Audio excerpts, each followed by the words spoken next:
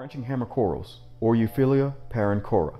Let's find out more about these. Branching hammer corals are large polyp stony corals, or L.P.S. That is an excellent beginner coral. The branching hammer coral is the branching species of the Euphylia paracora. And one advantage of the branching hammer species is if one branch dies, then the other branches in the colony doesn't get affected. These corals are very hardy, but they will quickly let you know if there's something wrong with your water quality, which is why I say it's very, very important to have test kits.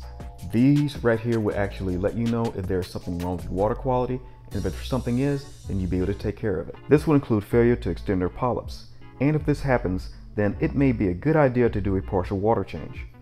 Branching hammer corals thrive in gentle currents, as water flow is vital to the survival of any coral species, and they also appreciate moderate to bright indirect lighting in your home aquarium.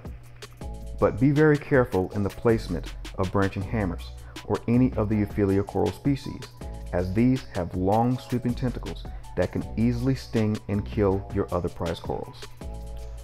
I want to thank you all for coming and watching my YouTube video, and I hope this right here gives you all some very valuable information or understanding about the Euphylia species of corals. If you have any other questions, or if you have any suggestions to help me make my videos even better, please leave them in the comment section below.